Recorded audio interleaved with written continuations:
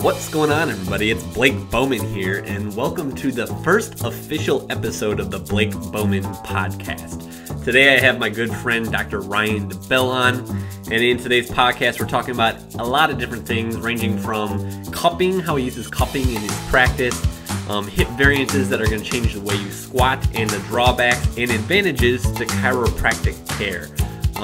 That's pretty much it. I hope you enjoy it.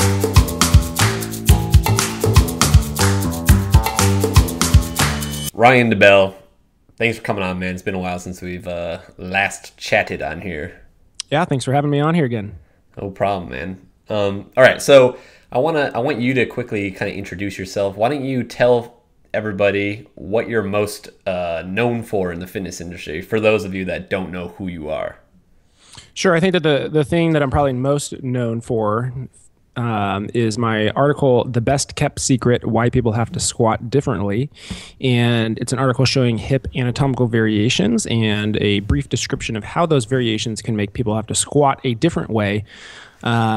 So that's what I'm most known for. And then a little bit about my background is I'm a chiropractor by trade. So my doctorate is in chiropractic. I have a master's degree in sport and exercise science. I run the website themovementfix.com, and I teach workshops and blog and treat people in person and all that good stuff. Awesome, man. Yeah, so there you go, everybody. Make sure to check Ryan out at The Movement Fix. He's all over social media and the internet. Just type in The Movement Fix and you'll be able to find him. I just basically today, Ryan, I have a couple questions in regards to certain topics that I want to ask you about. And I also want you to kind of explain some of the things that I've seen you doing with your patients and the people that you work with that I'm not really familiar with, and I'm just kind of curious as to why you're using those modalities and what they're for. But the first thing that I wanted to talk to you about was unilateral hip variances. Okay, so this is kind of a complex subject for those of you that don't know, but basically people can be born with congenital, meaning something that they're born with, variances in their hips that are going to dictate the way their hips move, and it's also going to dictate the squat stance that they're going to take. It's going to dictate what's considered optimal for that person. Okay, Ryan has videos on this. What's your video called, Ryan, on that? The one where I analyze the hip motion. Yeah, and you kind of break it down. Yeah, so that's one of my weekly videos. I think it's quick squat assessment. Yeah. Or quick hip assessment for squatting, something like that. I think that is what you titled it. Yeah, so if you guys go over to Ryan's YouTube channel, which is The Movement Fix, and search for that video, you'll be able to find it. I've also made a video on this. It's called How to Find Your Optimal Squat Stance, I believe. So if you're confused as to what we're talking about, pause this and go over there and check that out. But Ryan, it makes, I don't understand this as well as you do, but so when somebody has a unilateral, variance, meaning that only one side is affected with either like retroversions in normal alignment or antiverted, how do you work around that? Because it makes sense if you have the same imbalance or same variance bilaterally, but what do you do if you only have it on one side and you're trying to figure out your squat stance? Sure. So basically what we're saying is that the person's maximal hip flexion, or the depth of getting into a squat, is going to be different on one side versus the other, is what we're basically talking about, right? Mm-hmm. And so, what's interesting to think about, so think about this. I think it's easier to think about it in the shoulder because I think you see it more clearly. So let's talk about it in the shoulder so we can relate it back to the hip. If you think about someone who plays baseball, and you think about someone who let's say they're a pitcher, and they start pitching when they're young, they're going to develop, and this is not like an unknown thing, they're going to develop a certain range of motion in their shoulder on their throwing arm that's very different than their non-throwing arm. Mm-hmm. Okay, they have a ton of external rotation and they usually have limited internal rotation. I think Mike Reinhold talks about this all the time. And okay, so say that person does that when they're growing up, when they're young, and then they're older, and now what they're going to do is go lift a barbell overhead.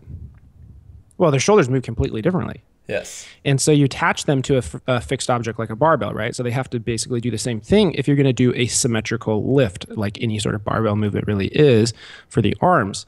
And that may not be the best option for that person because the barbell is fixed and you may have to use dumbbells or kettlebells instead so the shoulders can do what they need to do. If you're thinking about it in terms of squatting and how you get around it, my question would be, okay, so say, for example, say the person did some sort of sport that made their hips a little bit different through development, okay? And so what I would do is figure out what their hip flexion kind of depth is. Do they have better hip flexion with more or less internal or external rotation or abduction or adduction? So basically, where's their knee and where does it track? And I don't see a problem if someone has a big difference side to side. The first thing you have to ask yourself is, does it make squatting impossible? Yeah. Because if someone has like a crazy difference, and maybe someone fractured their femur or their pelvis when they were younger, and now they have a weird or difficult hip motion, they might only be able to squat to a certain depth, or they may have to only do lunging, or they may only have to do something like that. But if somebody has a slight variation in terms of, hey, their right foot has to turn out just a little bit more than the left to get full depth of squatting, you have to ask yourself the question, if I try to make that perfectly symmetrical, and then they compensate somewhere else. Yeah. So say you're like, oh, no, your feet have to be the same degree turned out. Okay, if you have perfectly symmetrical hips, yes. But if they're asymmetrical and then you do that and the feet are pointed in the same direction so that they look side to side, so we scratch the itch that we have in our coaching brain that everything has to be perfectly symmetrical, then and in doing so, their knee drops in or their knee flops way out or it causes their low back to round at the bottom of a weighted squat.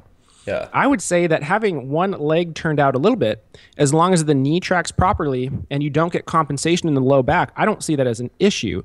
Is that ideal? Hey, you know what? Not everybody's perfectly symmetrical. And so they may have to have a little bit of a difference in the hip, but the hip is a ball and socket joint. And so the hip can accommodate multiple positions better than the spine can, especially under load. And so long as you're not impinging at the hip, I don't see why that would be an issue to have a little bit of variation in the stance. Now, that doesn't mean everyone should go out there and have sloppy looking squats. Now, that's not what we're saying. Right? Because invariably, someone will listen to this and be like, "Oh, it doesn't matter. Just have all your feet, different or whatever." Yeah, that's not what we're saying. I mean, but if you can't get into the bottom of a squat symmetrical because you have a hip difference in terms of structure, which you'd have to determine, I would go for the non-compensated knee and the non-compensated low back with a little bit of difference in the hip position. I'm okay with that.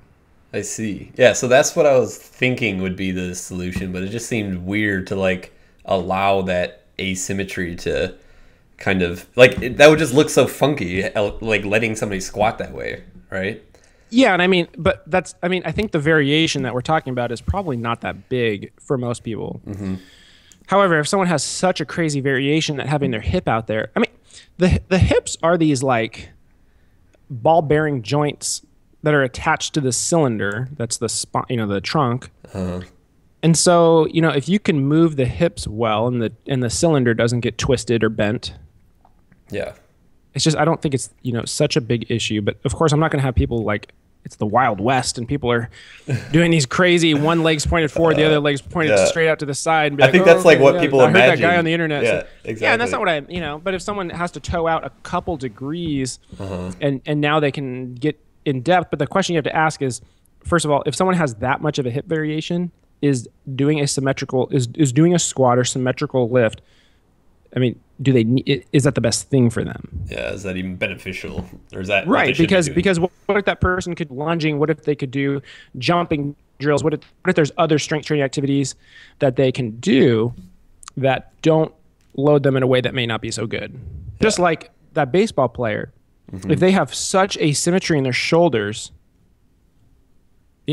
a barbell may not be the best thing to use for them overhead lifting, and they may need something like dumbbells. And if you think about using dumbbells and kettlebells overhead is basically the same thing as squatting with an asymmetrical stance, isn't it? Yes. Very fascinating. All right, well, there's your answer, people. Anybody that was wondering about the unilateral hip variances. That kind of brings me to another question, Ryan. And I know this is kind of complicated, but it's something that I have not made a lot of videos on myself, and that is anterior hip pain. Okay, pain in the front of the hip. Obviously, this can be caused by a lot of different, dysfunctions. I recently made a video about anterior femoral glide syndrome and how that can cause impingement and lead to pain. But in general, in your opinion, what's your general protocol when somebody comes in with hip pain, frontal hip pain? So anterior hip pain, I mean, I guess, when are they experiencing it? Are they experiencing it with say it's the right leg? Is it when the right leg is back, or is it when in the depths of a squat? Yeah. Or is it with twisting the hip? I mean, because those are all different. What about just chronic pain when the hips are extended, when somebody's standing upright, and when they're flexed? Just like kind of pain in the hips at the bottom of the squat, standing, just kind of like a generalized pain in the front of the hip always, regardless of hip position. What do you normally assume is the culprit? Well, I can't make that assumption. I mean, because the way I see it typically is that they'll have no hip pain standing, and then if they go into the bottom of a squat, they'll get pinching. So I see that a lot in the front of the hip. Yeah.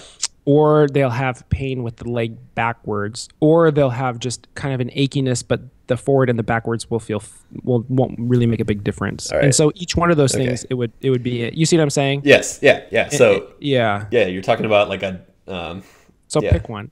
Yeah. Okay. So like full hip flexion at the bottom of the squat. Somebody feels a pinching That is the most sensation common there. one. That's the most common one. Yeah. So a lot of people will feel pinchy in the anterior hip at the bottom of the squat, right?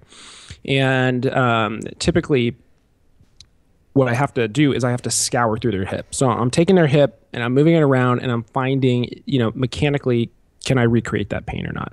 There's a lot of structures in the front of the hip. There's the tendons of the hip flexors. You have the femoral nerve, artery, and vein. You have multiple muscle attachments. There's lymphatic stuff, so, and of course, there's all the connective tissue. And then you have, the joint, you have the labrum, you have the capsule, you have many tissues in the front of the hip. Yes. As well. So, and so anyways, what I'll do mechanically though is I'll check a couple things. I'll check their hip flexion and just get a baseline sense of what their pain is like. I'll check hip flexion with certain degrees of internal and external rotation. Okay. Typically what I find with this person is when I flex and internally rotate them in their hip, it really recreates the symptom. That's very common. It's not it's not always the case, but it's very common. And so what I have to look at is I have to think about, is it just a mechanical impingement that they've become sensitive to, which is very often the case.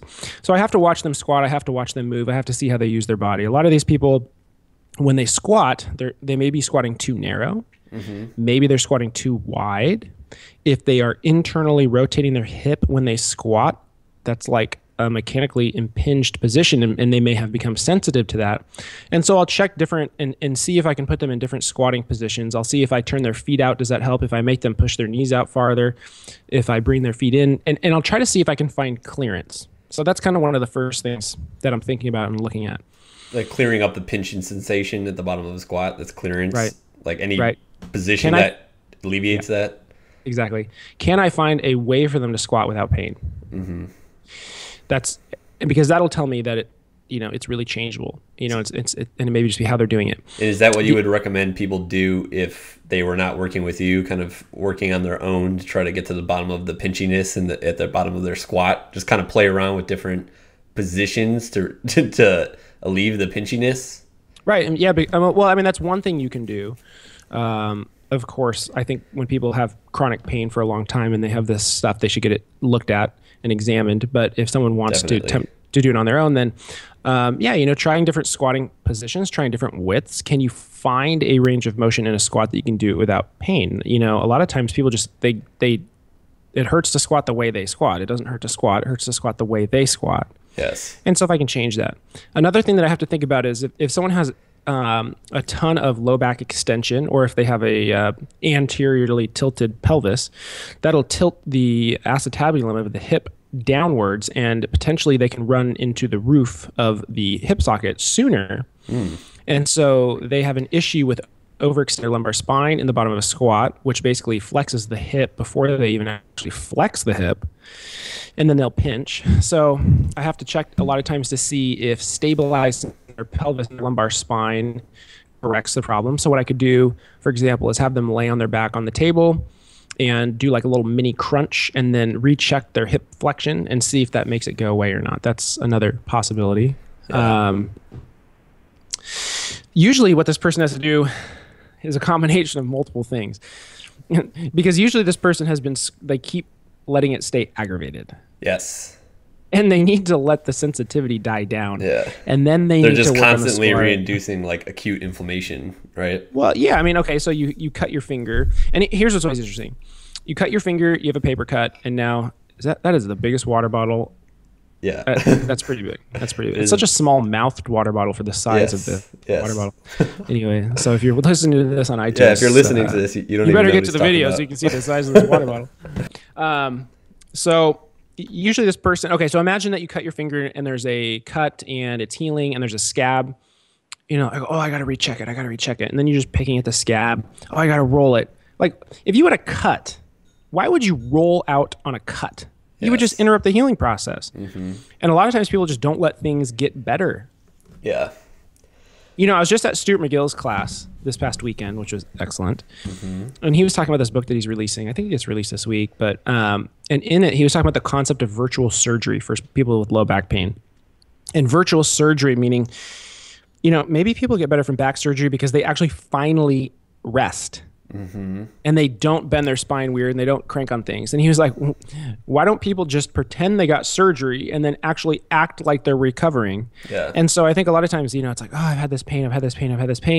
And then they never do anything about it. And they never change what they're doing. And, you know, if you keep doing the same thing that led it to be painful in the first place, and then you continue to do it, and then like no amount of stretching can undo you damaging or irritating something. Yeah, I think that's really good advice. And despite how obvious it sounds, it's rare in our industry. You know, it's like if some sort of movement pattern that you have is causing this cycle of inflammation in your soft tissues, and you're not stopping that, you're not going to be able to foam roll or stretch it away. You know, you need to just stop the movement that's causing the tissue inflammation, or it's not going to get better if you don't do that, right? Right. So, you know, things can get sensitive. Like an example I tell patients and stuff all the time is like, okay, so there's this time when I was at a CrossFit gym and someone's kid was running and knocked one of the rowers over. You know what I mean? Like a Concept 2 rower. Uh-huh. And like, so it was being stored vertically, and it landed on my foot. Like the yeah. And like, I don't think it was broken. I never got it looked at, but I don't think it was broken. But literally, like, it was just sensitive to the touch for like 6 months, and then it just got better. Uh-huh. You know, and like it's not like stroking the top of my foot with my hand is damaging, but the tissue was sensitive. Yes. And what I have to do is give that time to not be so sensitive. Yeah. I can't just like think I'm going to foam roll at the top of my foot. It's just sensitive. Mm-hmm. Yes. It just needs time to not be sensitive. Yeah. And people don't take time. Like they feel guilty if they don't do something. Mm-hmm. And it's like, you know, I can't tell you how many problems I've had personally, like pain or whatever, that just get better when you just stop obsessing over it. Yes. Yeah. So that's always interesting. Yeah, you got to let your body run through the stages of acute inflammation. You know, your body's going to send in cells there to remove dead debris. If you know about the stages of inflammation, it takes time. You can't, if you're just traumatizing the tissues, it's never going to heal. You know, you need. Right. Exactly. Yeah. So, that's, like I said, that's a funny piece of advice that I think is totally obvious, but like not very commonly given to people, especially in our in what we do with people. I kind of actually want to talk about, just because I want to make sure we get this in. We can come back to that, but I'd like to talk about cupping. And okay. So Ryan does this thing called cupping, and you know, I don't have any experience with this. The only time I've seen cupping is in like Chinese medicine. But Karate Kid. Yeah. So what are you using cupping for, Ryan? Sure. So I'm not like formally trained in cupping. I think of cupping as another way to do any sort of soft tissue treatment. So basically, there's different kinds of cups. There's cups where they're glass and people light fire to create suction. There's cups that have pumps, so you can pump the air out. So you'd put the cup on the skin, and then you'd pump the air out. And Create the a skin vacuum. would get you create a vacuum and the skin would get pumped into the cup. But another type of cup, and it's the cup that I primarily use, is it's like a silicone cup. So it's flexible, so I can move it around. So what I'll do typically is if I need to work soft tissue on somebody for whatever reason I've justified to myself, I'll put some sort of emollient on the skin. So some sort of like lotiony oil type thing. Lube up the skin. Sure. And then I'll put the cup on. And then I'll move the cup around, and I may move the cup around on their skin while they're moving their arm, or I may do it while they're moving or rotating. For example, this guy had earlier today had pain with rotating his trunk at a rib, and so after doing some stuff, diagnosis-wise, I put the cup on there and had him rotate actively as I cupped into rotation around his rib, that type of thing. Yeah. So he's standing there without his shirt on. You got this cup on his skin. He's rotating his trunk, and you're holding the cup statically or sliding it? I was gliding it while he was rotating, like in the opposite direction. I see. But in my opinion, most soft tissue treatment is neurological in the reason why it works. So I don't know. So it may just be that cupping is a different stimulus. And there's probably some people out there who do cupping who like hate me right now for like saying that's what I do. But I don't cup like over acupressure points or anything like that. I cup. I think of it like orthopedic cupping. Like I cup with the intention of changing some sort of orthopedic thing. And anyway, so I consider most soft tissue treatment to be effective because of how you stimulate the nerve endings in either the connective tissue or in the muscle or in the skin, those types of things. And so like, say Graston or whatever metal scraping tool technique you want to use, that's a very different type of stimulation than cupping is, because there's tension with the cupping. There's, stretch more so than there is with Graston, because you're like literally pulling the skin. And so that's how I use it. Yeah. And, I think in the traditional kind of cupping world, it's to do acupressure points, and maybe you can create space between layers if you think that's possible, that type of thing. You don't think that's possible? Well, I mean, you're pulling the skin into the cup, so you have to be doing something. What are you doing? Can you break up connective tissue? What's interesting is like scar tissue, some of the most robust connective tissue, right? And if you did cupping to like break up scar tissue, wouldn't you break up everything else that's less tough first? Yes, you would assume so. So, like, why would it just break up scar tissue? If you're doing that, I think you'd break up everything. Interesting. Yeah, I worked with a... Have you ever thought about that? Yeah, no, I haven't. Maybe I'll write an article. I've never really like talked about it this way externally, but is foam rolling specific to scar tissue? It's not like the foam roller knows where scar tissue is. It's very non-specific treatment. Yeah. So why do people think that the effect is on scar tissue? It's like, what? But you're pushing through everything else. Why is scar tissue the only thing affected by a foam roller? Come on. All right. So I want to hear you talk more about your idea that most soft tissue manipulation is neurological. Sure. I mean, I don't think it's my idea. I think it's a lot of people's idea, but yeah. So, in the skin, I guess it depends where, but there's like, thousands, maybe 1,000 nerve endings per square centimeter of skin. There's a ton of nerve endings in the superficial fascia. Okay, when people have a very quick change in their range of motion, right? Like, okay, so this guy with the rib, right? Okay, I cup lightly for like a minute, and then suddenly he has this huge range of motion improvement with less pain. Yeah. I think it's very unrealistic to think that I broke anything up when it's not painful, when it's very light and it's a very quick period of time. It's much more likely that it's a reflex. So you stimulate the nerve endings, the sensory nerves in the skin and other connective tissue. It goes to the spinal cord in the brain, and then it reflexively relaxes the muscle around it, and you get an improved range of motion. And then we misinterpret it and think that we broke something up, but it's actually because it was a reflex. And it's a much more likely and logical explanation, especially when, somebody rolls something out and they get a huge increase in range of motion, and then like 10 minutes later, it's tight again. Yeah. Yeah, for Okay, sure. well, why would scar tissue have reformed in exactly the same way 10 minutes later? That's fascinating. Do you think that it's possible that it could be a little bit of both happening? Well, if you broke up the scar tissue, it wouldn't reverse, would it? I Yeah. don't know why it would reverse. Like if say there's this huge chunk, because I think this is what people visualize. There's this huge chunk of like scar tissue, and and I break it up, and then I have this huge range of motion, and then the range of motion went away. Why would it? Why would scar tissue reform after you broke it up, and then limit you in exactly the same way that it was before when you didn't do anything? Yeah, no, that's very That makes no interesting. sense. I mean, just logically, that doesn't make sense. However, what's more likely and maybe there's some like change in the flexibility of connective tissue, that's possible too, which still tells you that you're not breaking something up, because the idea that you're like breaking this physical connection, Yeah. why would a physical connection reform for no reason? And that instantaneously. Right, and so quickly and so effortlessly, especially when you do it really light. Anyways, and then the reason it comes back is because then you have output from your brain going and making the muscles contract again, and so you have what looks like reformed scar tissue.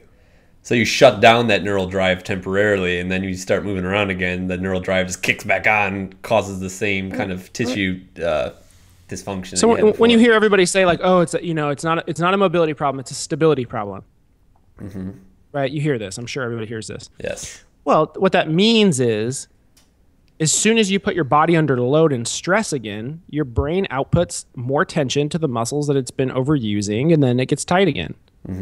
And so the whole idea of like rolling out is one small piece of the puzzle to me. Yeah.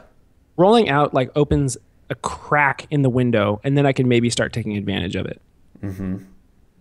So what do you do once you've shut down that neural drive with your? I teach them how to move. Yeah. Teach them how to move in a different way. So You for use example, that's like a window of opportunity for you, right? After that's all you've it is. cupped them. That's all it is. Yeah. I mean, and maybe what you can do, maybe there's like some weird reflex loop or something like that going on, and if you can break up that loop, maybe it'll normalize on its own. I wouldn't say that has never happened, and I've never seen that, but for the most people, I think of my job as teaching people how to use their body. I don't think of my job as like a joint popper or a scar tissue breaker or anything like that. I think my job is to teach someone how to use their body and use it in a way that makes sense, and how to not hurt themselves, and how to get stronger, and how to create muscle. A lot of times I don't want people to loosen something up. I want someone to tighten something up. Yeah. I want them to make a connection from their brain to their body. Because if you don't know how to like use a muscle, like, okay, so I like this example. I use this a lot.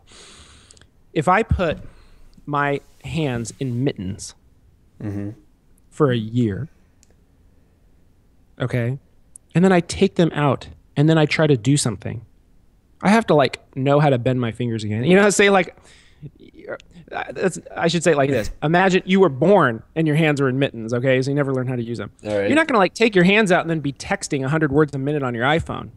Yes. You have to know how to bend your thumb. You have to know how to bend your other fingers and hold things and create muscle tension and let things relax. And a lot of people just don't know how to let something relax, or they don't know how to control a joint, or they don't know how to create stiffness somewhere so that they can move somewhere else. They don't know how to transfer power from one joint to another joint. It's so much more complicated than just stretch it and hope. Yes. All right. So there you have it, people. That's basically what foam rolling and stretching allots you is a window of time to work on your movement. And Ryan, would you recommend like intermittent tissue work in between like movement because of the like re-triggering of the muscle tone? I like where you're going. Well, let me say this before, though, because some people are doing research or have done research saying that maybe you can improve recovery times by foam rolling. So I just want to make sure that I give credit to that sort of line of thought.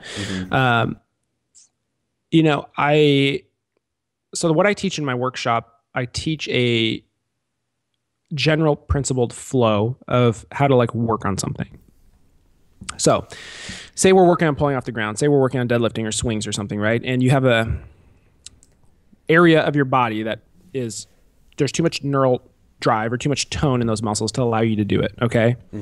Yeah, maybe I use rolling between sets as to decrease the tone in one area, and then I'll do other drills to increase the tone or increase the activation, I guess you could say, or the ability to use another area so that you can then integrate it into your actual set so it actually makes sense. You know, it's funny, people do like stretching and rolling, and then they never actually connect it to the thing that they wanted it for in the first place. Yeah. Like they'll stretch out their ankles to squat better, but they never actually do something for their ankles and then actually squat. You mean like a neuromuscular activation in the... Or they do something, right? Like, okay, the biggest limitation of my squat is my ankles, right? I'm sure a lot of people think that. And so they stretch their calves or whatever, and then they never they never show their brain, so to speak, how to use that new ankle range of motion in the squat. Yeah. Which is why they wanted it for in the first place. It's not like your brain it's not like you're going to increase the range of motion of your ankle and then suddenly it's going to magically work in your squat perfectly. Yeah. You're going to default to your motor pattern that you've been using, which probably doesn't involve ankle dorsiflexion. So if you're going to improve your ankle dorsiflexion, you need to ingrain it in the pattern of actual squatting. Yeah. Yeah, and guys, I've made a video on that. Basically what Ryan's saying is after you mobilize, you need to activate. You need to use that new range of motion that the mobilization afforded you and get the neuromuscular activation in that range of motion in order for it to kind of translate over to other exercises. Right, Ryan? Well, and I'll take that even a step further. Maybe you decrease the tone in one area, activate in another area, but then you have to put it in the functional activity. Yeah. As the third step. Yeah. So if somebody had stiff ankles, they weren't able to dorsiflex, mobilize the ankles, maybe do some resisted dorsiflexion, and then do like squats. Yes. Now yes, exactly. And exactly. Yeah, for sure.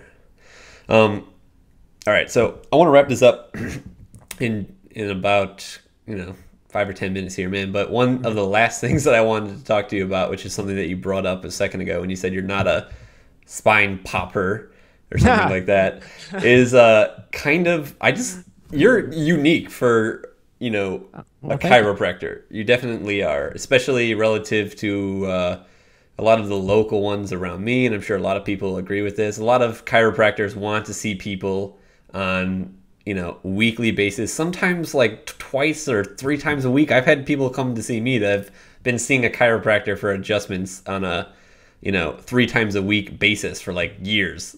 And these people are like riddled with pain and instability. And I just want you to kind of share with everybody why you don't do that. Why don't you just say why you don't do that to people and how you use manipulations? Sure. First, let me say this. I appreciate you thinking I'm unique. But I think that there's a huge body of up and coming chiropractors who think along the same lines that I do. Voice cracked. Along the same lines that I think. And so I think I may be somewhat unique among the field, but there is a group of peers that I am not unique against, if that makes sense. Oh yeah. No. Anyway, so but there are a lot of people that are in. Well, I think the majority are not like the people that I'm talking about, and sure. I hope to include myself in that group. Okay, so yeah. I think that, and I'll probably make some chiropractors mad, but honestly, like I think of my chiropractic degree as the license to treat somebody. Like that's what I think of it as, and to treat somebody's pain and to diagnose and do all that stuff. Anyway, so when someone comes to me, I cannot make the assumption that they must be manipulated. And manipulation means chiropractic adjustment, basically. So some people will be kind of upset with that statement, that manipulation and adjustment are the same thing, but it's basically taking a joint to its end range and then thrusting. Anyway, so just because someone comes into my office does not automatically, now I'm in a chiropractor's office, my spine must need to be manipulated in order to be better.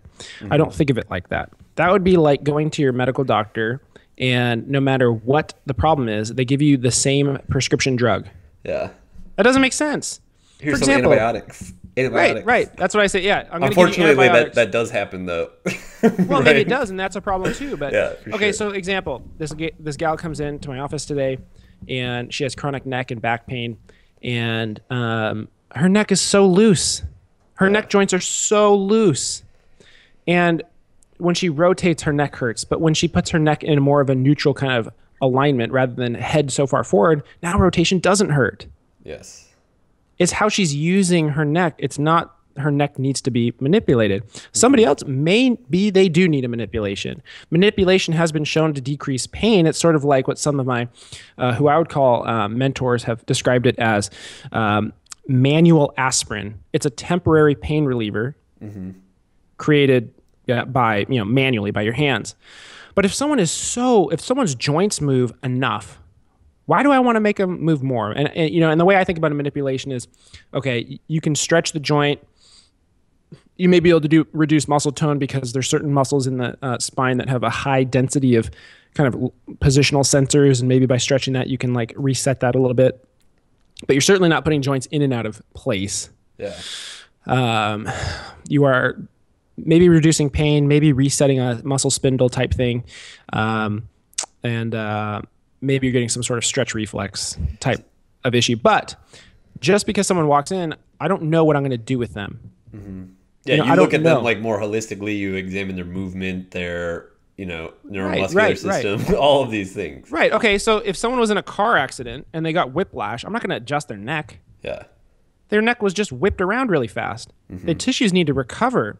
There may be a time when their neck needs to be manipulated down the road when things have become less sensitive and healed. So it's coming back to what we talked about earlier, the tissue Right, exactly. Right. It's just you don't want to like fix some sort of traumatic tissue like jolt by jolting in the opposite direction. Right. Okay. If someone has a cut, again, like we talked about, I have a cut, which is basically maybe that's like whiplash. I'm going to stretch the skin around the cut. Yeah. That doesn't make any sense. I'm just going to pull this cut apart.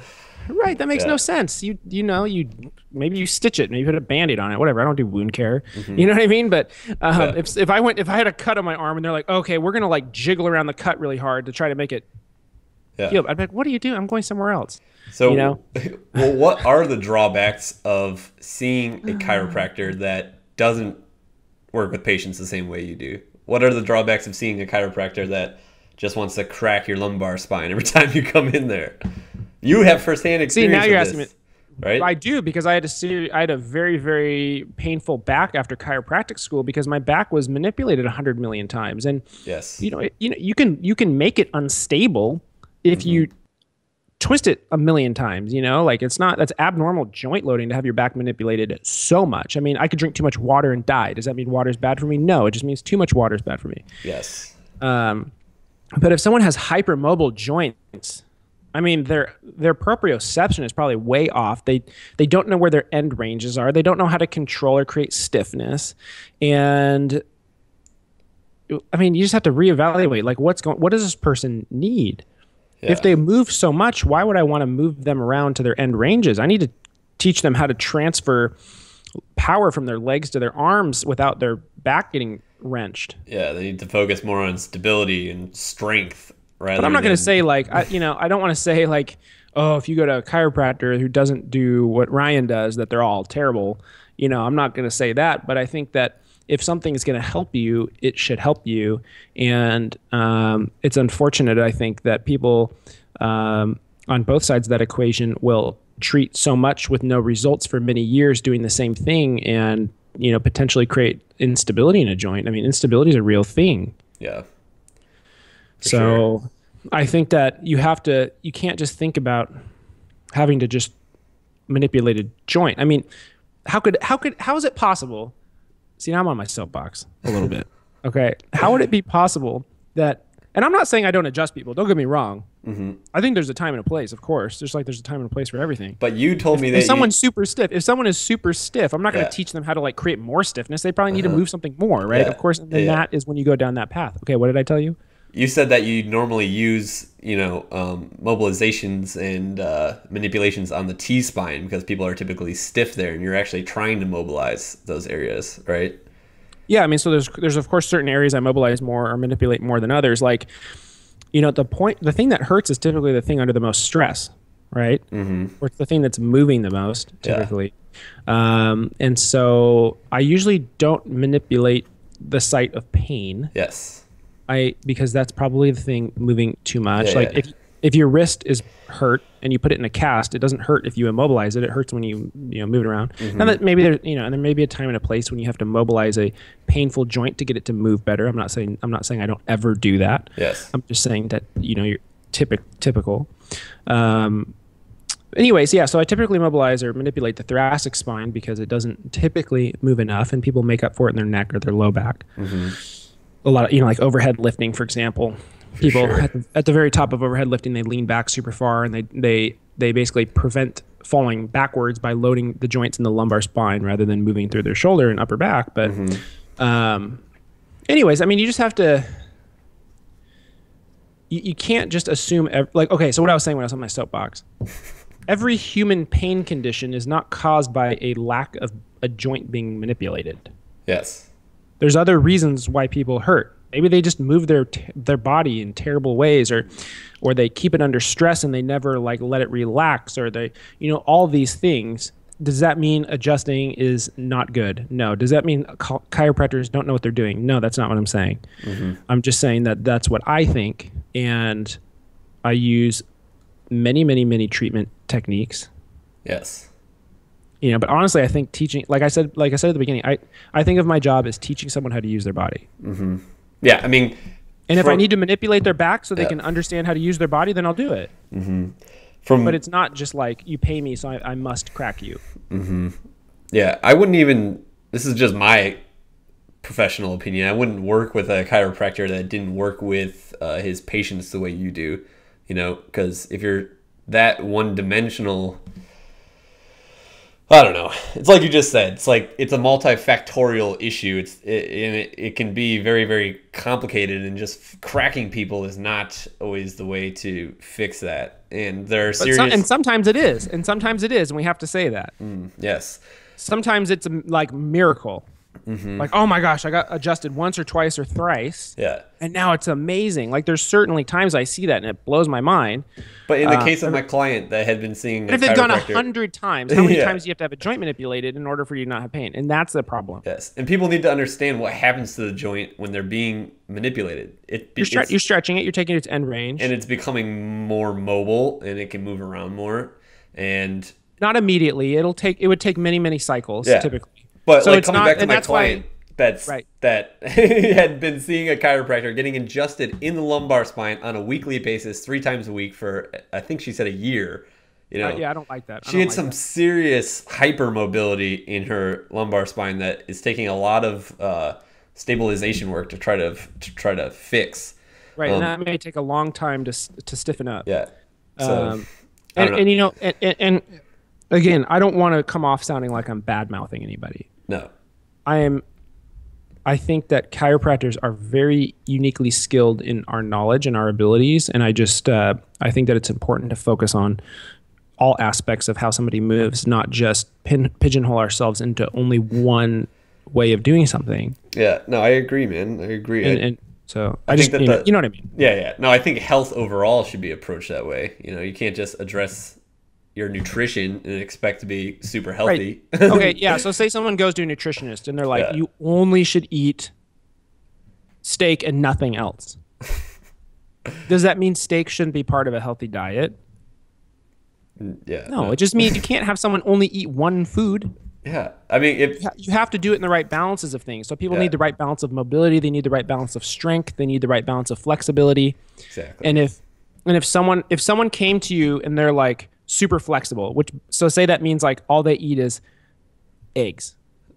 Okay. Yeah. And they go to like a nutritionist and they're like, oh, you got to eat more eggs. I'm like, I'm already eating a bunch of eggs. Yeah. That would be like being super flexible and having no like strength and being, just stretched out more. It makes no sense. You see, I see that a lot, man. You're a CrossFit guy. I see it a lot too. And I get a lot of patients who come to me who tell me they've been having their back adjusted 3 times a week for many years. And who I see it in the most? Yogis. Well, they're very flexible. Yeah. A lot of them have major mobility issues. They not a lot of stability and strength. I would say that if you took a very flexible yogi or yogini, by the way, females are females are yoginis. Did you know that? No, I thought yogi was like a generic. Yogis are males and yoginis are females. I believe, because I got in trouble once.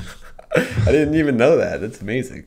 So I think knowledge bombs all over the place. Maybe I'm wrong, and now I'm gonna look like an idiot. And that person was like, I punked that guy. I thought that was like a made up word, but whatever. Go on. I don't know. Anyways, not important. No. To me. Anyway, it's not important to me. If someone's a super flexible yoga person, like, I mean, you just have to think of the spectrum of how people use their bodies. Like, if you have so much of one thing and you lack strength, Exactly. you know, Yeah, so that's the takeaway here, people. You need more than one modality to be physically healthy. You can't just, crack your spine always back into health. You can't just lift weights without mobility and flexibility training. You need to kind of do everything, right? well, and so here's another good example, real quick, if I can. Yeah, go ahead. Say someone has back pain and they lift, and the problem is they round their back a lot in the deadlift. Okay, under load. You can't just like roll out the muscles and think that your form is going to change. You can't just crack your back and think your form is going to change. You have to learn how to use your body. And so the solution for that person is probably like, don't round your back in a deadlift. Yes. And maybe to make them feel better, they can get their back manipulated a couple times or get the soft tissue treated to make it not sensitive. Maybe that can be helpful, or to reset the reflex loops and those types of things. But they need to learn how to deadlift. They need to learn how to pick things up. They need to learn how to create tension and use their hips and create a good controlled low back, those types of things. And so it all has to fit into that bigger picture, and you have to have a reason why you're doing something. For sure. All right, Ryan, I want to wrap this up, man. Okay. I don't even know how long. It looks like we're around 45, 50 minutes. But that's perfect. Yeah, man. Thanks for coming on. I really appreciate it. Where can people get a hold of you or check out your stuff one last time? Yeah, sure. So my website is themovementfix.com. I do post a new video every Monday for Movement Fix Monday. Make sure to you can get a hold of my newsletter as well as my 30-page 30-day movement challenge guide at themovementfix.com/30. And I'm also on Instagram at the Movement Fix and YouTube.com/the Movement Fix, Twitter at the Movement Fix, all the same handle, so that you guys can get a hold of me there as well. And I teach workshops, and those can be found at themovementfix.com/workshops is my upcoming schedule. There you have it, people. If you're watching this on YouTube, I'll include those links in the description. If you're on iTunes or any other platform, just have to re-listen to what Ryan just said. But thanks again for coming on, Ryan, and we'll have to do this again. Absolutely. Always a pleasure. Thanks for having me. For sure, man.